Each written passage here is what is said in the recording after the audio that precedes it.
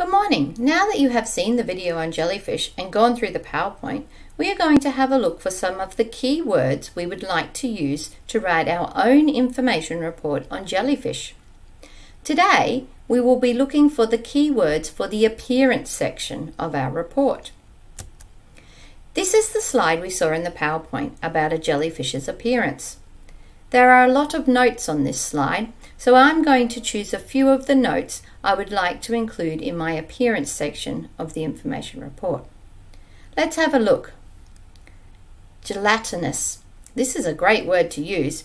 It describes the jellyfish's body structure. It is just like jelly.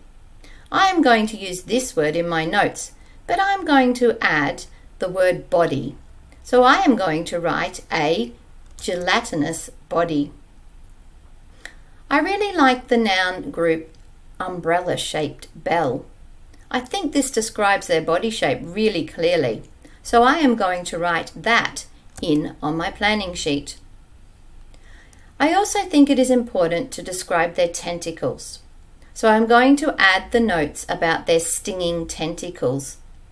Trailing, stinging tentacles. Now it is your turn to fill in your planning sheet.